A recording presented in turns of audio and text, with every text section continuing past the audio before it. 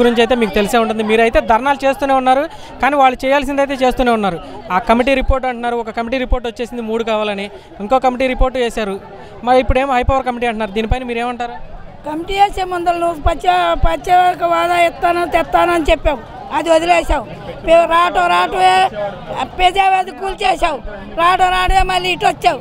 చంద్రబాబు ఇంటి చుట్టూ తిరిగిన రైతులందరూ ఆడుంటే నీకేం పని? చంద్రబాబు ఇంటికి చంద్రబాబు నాయుడు ఇంటి చుట్టూ తిరిగావు. ఇవాళ ఎందుకు తిరగరా? ఎమ్మెల్యే లేడా? ఎందుకు చెప్పరు? ఇక్కడ చెప్పిన వాళ్ళల్లా మనం ఇక్కడ రాజధాని ఎత్తుకెళ్ళాల్సిన అవసరమే వచ్చింది. అవసరం లేదనుకో, నువ్వు ఆ రోజే చెప్పావా? నాకు అక్కర్లేదు, నేను ఎదురుతున్నాను, నేను ప్రత్యేక హోదా తెస్తాను. 24 ఎమ్మెల్యేలు ఇస్తే నేను ప్రత్యేక హోదా తెస్తానన్నావు. ఏం తెచ్చా? తేలేదుగా. చంద్రబాబు నాయుడు ఇంటి చుట్టూ తిరిగిన ఎమ్మెల్యేలు ఎంపీలు ఇవాళ ఆడిపోయారు. ఇంతమంది కూర్చున్నాం. మా పొలాలు ఇచ్చాము, మా పిల్లల చదువులు కానీ మా పిల్లల భవిష్యత్తు కానీ మేము చంద్రబాబు నాయుడికి ఇవ్వలేదుగా. మేము 5 జిల్లాల వాళ్ళకి ఇచ్చాముగా. నువ్వు అందరికి ఇచ్చినప్పుడు నువ్వు ఎందుకు చెప్పలే? ఆ రోజు ప్రత్యేక హోదాలో ఉన్నప్పుడు చెప్పుకోకుండా ఇవాళ చంద్రబాబు నాయుడు ఇంటి చుట్టూ తిరిగి చంద్రబాబు నాయుడు దొంగ, చంద్రబాబు నాయుడు ఎన్ని కోట్లు తీసుకున్నాడు, 1,00,000 కోట్లు అప్పు చేశాడు. అప్పు చేస్తే నువ్వు తీసేది కోర్టుకయ్యి లాగు వాళ్ళని. నువ్వు ఇక్కడ తీసుకెళ్ళి అక్కడ పెట్టి, అక్కడ తీసుకెళ్ళి అక్కడ పెట్టి నీ ఇష్టమా? నీ తాతగారు సొమ్మ, మా ఆస్తి అది. మేమందరూ బాగుండాలి, అన్ని కులాలు బాగుండాలి, అన్ని రాష్ట్రాలు బాగుండాలి మేము ఇచ్చాం. నువ్వు ఒక్కడో బాగుపడతాను కాదు. నీ ఇష్టానికి నువ్వు వెళ్తా ఊరుకోవు, నీ ఇష్టానికి నువ్వు చేస్తానంటూ ఒప్పుకోము. ఆ మాట ఇంకోసారి చెప్పిన అదే మాట. ఈ ప్రభుత్వం నాశనం అయిపోయి తీసుకొచ్చింది. నువ్వు నాశనం చేస్తావని అనుకున్నావు. వేసాను నేను కూడా ఓటు. వేసినందుకు అందరూ నన్నే తిడుతున్నారు. నా బాధ నాకుంది. నేను పక్కా నేను జగన్ పార్టీ వాళ్ళ నాన్న చేసినట్టు చేస్తాడు అనుకున్నా. వాళ్ళ నాన్నకంటే బాగా చేస్తానని చెప్పాడని ఓటేసా. వేసినందుకు మా గడ్డి మాకు తినిపించి మమ్మల్ని రోడ్లు పాలు చేసి నవ్వుకుంటాడు. ఆయన బాధ్యత లేనట్టు మా తండ్రిలాగా భావించి మేము ఓటేసాం. నువ్వు తండ్రి ఎక్కడ? పెద్ద సగసిగా పడిచావు. వాళ్ళందరినీ తీసుకొని నువ్వు వచ్చి ఈ రోజుకి ఒక్క మాట అని చెప్పావా? ఇక్కడ ఎమ్మెల్యేలు ఏం చేశారు? మేము రాజధానిలో అందరూ అమ్మడి తిరిగి జగన్ కోటేయండి, బాగా చేస్తాడని తిరిగి వేయించాంగా. మరి ఇవాళ ఏం చేశా? నేను కూడా ఓటేసా ప్రమాణ పూర్తిగా. నేను ఓటు నాశనం అయిపోయినట్టు అయింది. ఇలా నాకు కత్తి పొలం ఉంటే ఆ పొలం కూడా నాశనం అయిపోయింది. పెద్ద కొండలు పోచారు. నాది నా చేయనట్టుతా. ఒక్కసారి ఛాన్సీ అంటే వాళ్ళ నాన్న బాగానే చేశాడు, నువ్వు కూడా బాగా చేస్తావని ఇచ్చావు. అది పద్ధతి కాదుగా. పద్ధతేనది. నువ్వు పిల్ల చెల్తా ఉండవు, నువ్వు ఆస్తులు సంపాదించుకున్నావు. నీ అంతటోళ్ళం మేము కాదు. ఖాతి ఉంది, ఆ ఖాతి నువ్వు కూడా చేయి. మీ నాన్న వదిలిపెడితే చంద్రబాబు నాయుడు చేయలేదా? చంద్రబాబు నాయుడు వదిలిపెడితే మీ నాన్న చేయలేదా? మీ నాన్న ఎంతో పేరుగా పెట్టుకున్నారు. నువ్వు ఆ పేరు నిలుపుకో. నీకు నమస్కారం అయ్యా. నాకు 10 మంది పిల్లలు, 4 ఎకరాల పొలం ఉంటే 2 అమ్ముకున్నావు. ఎప్పుడో ఆ 2 ఇచ్చాను.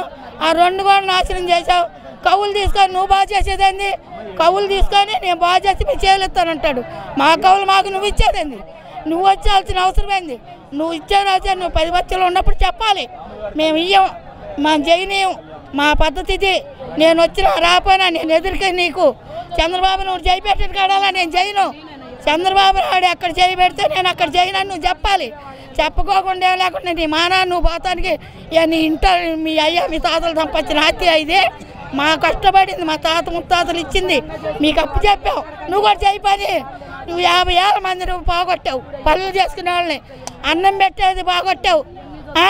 ఎన్ని బాగొడతా? ఇప్పటికి రూపాయి మట్టి తీసుకొచ్చి మా రాజధానిలో ఇలా నువ్వేం చేశా? బాగుండాలి అందరూ. నీ పిల్ల జల్ల నువ్వు ఎక్కడెక్కడో చదివించుకున్నా, మేము చదివించుకోవద్దా? మేము వాళ్ళకి అన్నం తినొద్దా? ఎందుకు మా మీద ఖర్చా? మీకు పార్టీలు ఉంటే మీరు చూసుకోండి. మా యాత్ర నువ్వు కూడా చేయి, ఆయనతో పాటు చేయనట్టు వదిలేయి. మేము ఏరే ముఖ్యమంత్రిని పెట్టుకుంటాం. మళ్ళీ ఎలక్షన్ పెట్టి ఎలక్షన్ పెడితే అప్పుడే తేలిద్ది. నువ్వు గెలిపా, మేము గెలిపా. ఎప్పుడైనా మానవత్వం ఉందని మేము ఓటేసా. ఆ ఓటు నిర్ణయం మళ్ళీ వచ్చేటప్పటికి చాలా జాగ్రత్తగా బట్టలు నేర్చుకో. నువ్వు తండ్రి లాంటోడు ఈ రాష్ట్రానికి. ఆ తండ్రిని కోల్పోతే ఎంత ఏడుతున్నారు, మేము అంత ఏడుతున్నాం. మీరు ఓట్లేసిన ఎమ్మెల్యే గారే మిమ్మల్ని పెయిడ్ ఆర్టిస్టులు అంటుంది, మీరేమంటారు? అది పెద్ద లుచ్చా, అది అసలు ఈ మధ్యలోకే రాలా. మేము ఓట్లు వేపిస్తానికి ఇల్లు తిరిగాం. ఆమెకి వేపించా, మరి ఈ మధ్యలోకి రాలా. ఏదైనా అంటుంది. ఆమెకు నోటికి అద్దె ఉంది, పొద్దే ఉంది.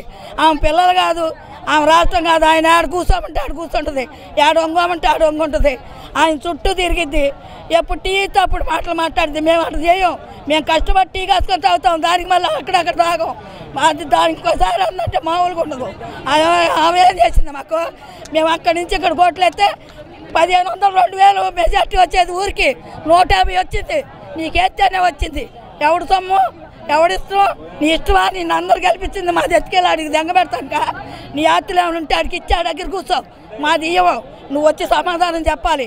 నువ్వు చెప్పుకోకుండా నీ ఇంట నువ్వు ఉంటే మాకేంది.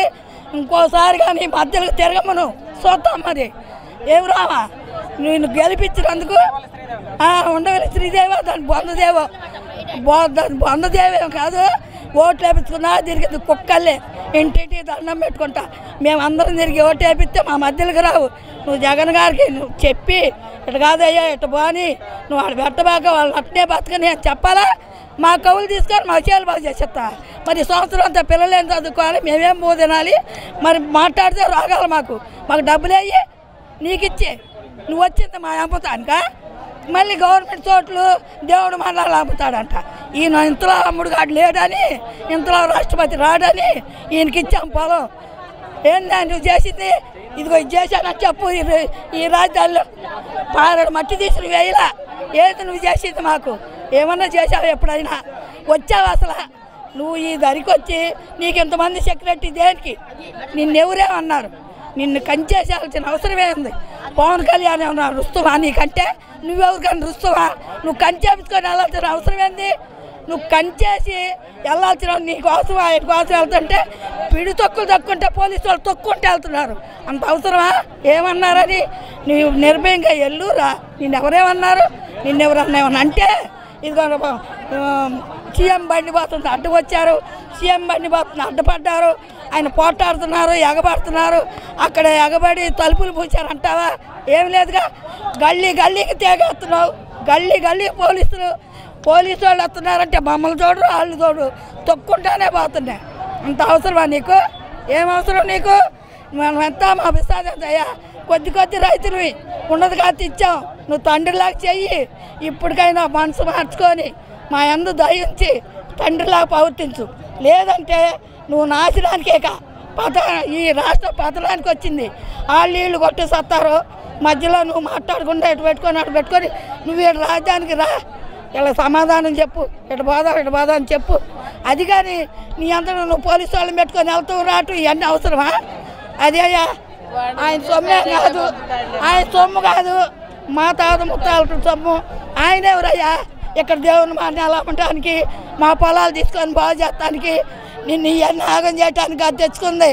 అందరికి మంచి చేయమని తెచ్చుకున్నాం. దాన్ని గమనించి దాన్ని ఆలోచించుకొని మళ్ళీ నువ్వు ఇచ్చిన మాట వెనక్కి తీసుకో. లేదంటే నా ఈ ఆడవాళ్ళు ఏడుపులు ఎందుకయ్యా నీకు తగలకూడదు. నువ్వు ఒక్కడవే, నీకు 2 ఆడపిల్లలు ఉన్నారు. నీ భూమి ఏదన్నా 2 ఎకరాలు పోయిందనుకో, నువ్వు ఎంత బాధపడతావు? నాకు ఉంది 2 ఎకరాలు. ఈ 2 ఎకరాలు పోయిందంటే నా పిల్లలు నేను ముందుగా సావాలి. ఈ నెల నుంచి నేను అన్నం తింటలా, షుగర్ పెరిగిపోయింది. ఎందుక ఏడిపిస్తా ఇట్లాగా ఏడిపివాక నీ మానాన్ని నువ్వు బతుకు. చేదు కాదనుకో, నాకు నా వల్ల కాదని వదిలేసుకో.